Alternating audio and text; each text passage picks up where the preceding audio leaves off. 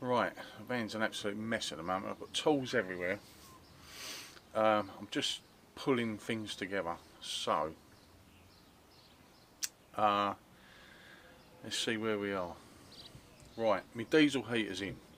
Here's my diesel. It looks a bit messy. I've got to tie it all up. But it's in. It's working.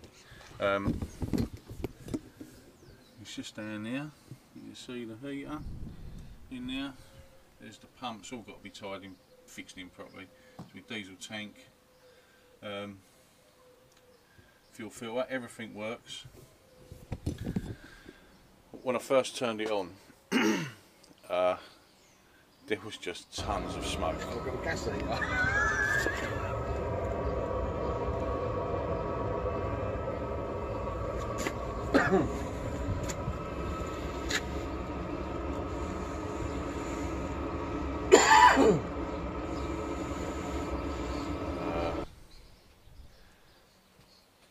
I'd watched loads of videos, but no one had said that obviously there's a bit of oil residue in that inside, and it just like puffs out tons of smoke as it's cleaning itself out. But since then, it's been fine. When I mounted the diesel heater, I don't know if you can see it through there, it's on a bracket. Now this bracket, to raise it up, this bracket is especially, it's a purpose, that's a purpose built bracket. I'll stick a link in the description. It's only a tenner. People raise them up in all sorts of things like little table legs and stool legs and whatever, but that seemed to work fine. It's all bolted in nicely, easy to get to. Right, it's the other thing, batteries. I've got my battery bank in, just doing a bit more wiring to it. Let's have a look. There's my batteries. I've got two 130 amp hour AGM batteries. That's some serious power. So I'm tidying the wiring up at the moment. I've got a fuse box, isolator switch. This is my CTEC split charge relay and solar charge controller combined. And like the van's a right mess. Let's go around the other side. So inside the van, inside the front of the van, is my controller for the diesel heater. That's got to be mounted up on the wall somewhere. Get that mounted. So there's some big jobs that have happened. I just haven't had time to make a video because I've just been on the go. You know, what with doing the van, sorting the house out, going to work, doing all the personal stuff as well outside of that. It's just, it's hard to get your head around it all. But once I'm out of the house and I'm in the van full time, which is going to be very soon, I've got to be out of the house in 4 weeks. So once I'm out and I'm full time in the van, I won't have to work so many hours, won't have to work so much, and I won't have to do so many other things that I also do outside of work. And I'll have much more time to potter around with the van. I'm just trying to get it livable at the moment so that at least I can move into it. There's a few little finishing touches. I've had to take the panels back down from the top of the walls while I'm running some more wires.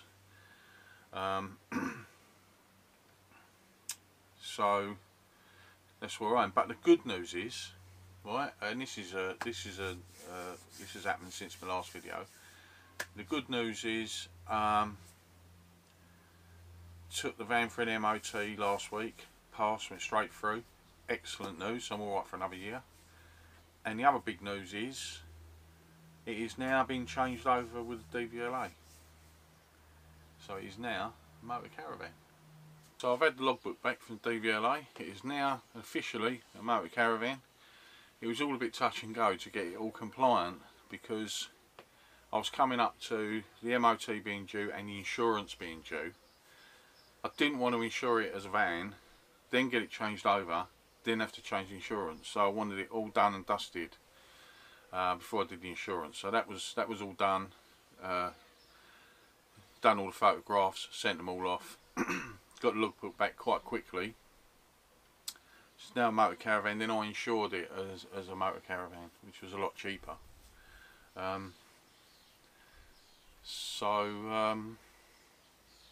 Yeah, so happy with that. What else with the van? I'm in the process of sorting out some curtains. Just going to have a curtain across the front cab, curtain across the door. That's all I need for now. Oh, and I'd like to thank Rob, if you're watching, Rob. Rob sent me some details. He emailed me some details of a friend of his who can make cushion covers. This was around Easter time. Now I didn't phone him up because I had so much going on at the time. But I recently found a really local firm that have done them really reasonable. So the cushions are now, the seat cushions are now at the upholsterers where they're putting the covers on for me. So yeah, I didn't have to contact your mate, but thanks anyway, Rob. I really appreciate it. It's really nice of you to give me that contact. So yeah, the cushion, I'm going to have the cushions being covered, so that's all going to be good. Just trying to get everything together for me to move in. The final big job on the van is going to be the solar. I've got the solar panels. I've looked at loads of different ways. Oh, hang on, I need some tea. Oh, suit you, sir. I've looked at loads of different ways of mounting them. I do like the way Greg Virgo's mounted his. He's used like a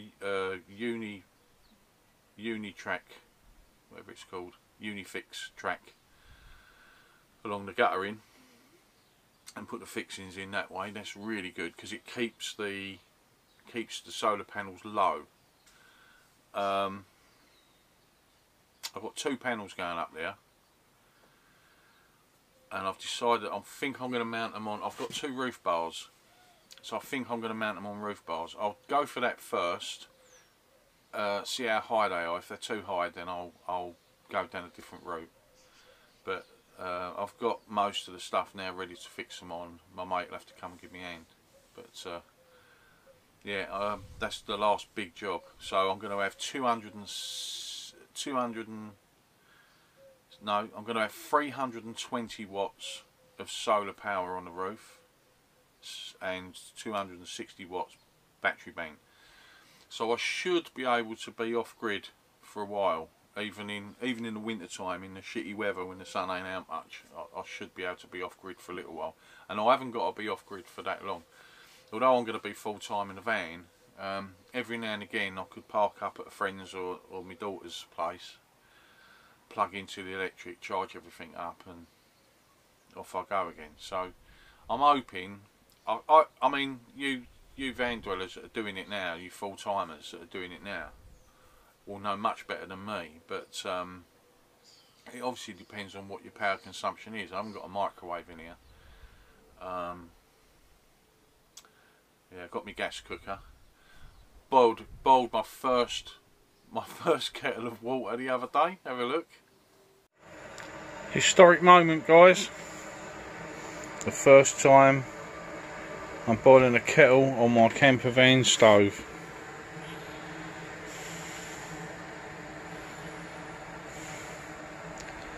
And you are here to witness it.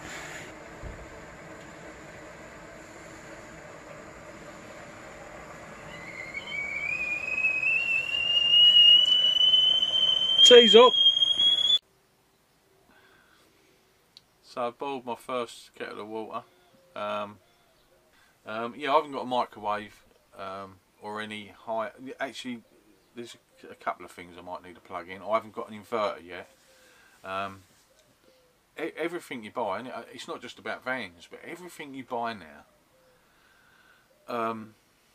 it just takes weeks to decide what to find out anything and try and find what's the best one. I remember years ago when I bought my first telly. Years ago, you walked in a shop and you said, I want to buy a telly.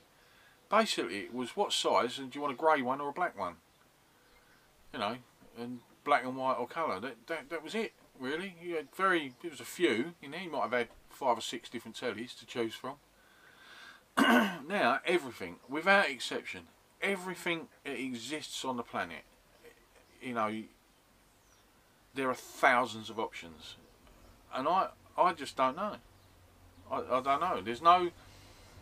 and because there are so many options, and because there are so many people buying these types of things, when you go on reviews now, everything, whether it's really good or really shit, everything has good and bad reviews. So you cannot even tell now by looking at reviews. When they score these things like 5 out of 5 stars, if it's got 4 stars, it'll have 1,000 sales. If it's got 2 stars, you know, or if it's got 2 stars, they would have had 1,000 sales. If it's got 5 stars, they might have had 4 sales, and you just can't tell. You can't. You'd have to be a mathematician to work out what the risk is in buying this product based on how many people have bought it, what they're using it for, how many times they've used it. You know, all sorts of equations come into looking at reviews. It's a minefield online now. It's a minefield. So if anyone can suggest a good make of inverter, I'm looking at probably a 1500 watt inverter with a 3000 watt peak pure sine wave inverter. And there's another thing, you get these reviews and some people say, oh, I've tested, I don't know why they've bought one and they've got 500 quid's worth of testing equipment, but like, oh, I've tested it and it's not a pure sine, it's a modified sine wave. And I don't know.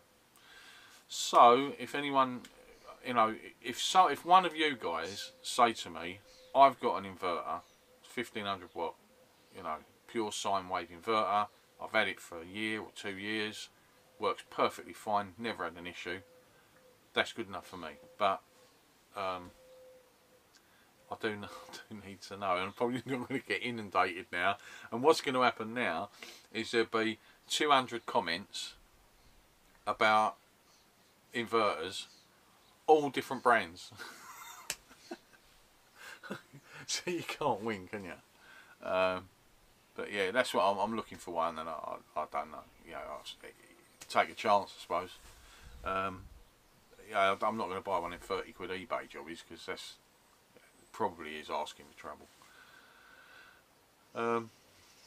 So that's where I am really. I mean, at the end, when I've done the build properly, although I should probably be in it before I finish it, I'll then do a proper walk round of the van, because the outside's got to be done as well now. The outside's the right state. I've got surface rust I've got to do. There's loads of dents in the van where it used to be a parcel van, so I've got to find some sort of dent puller and go round and just put all the little dents out.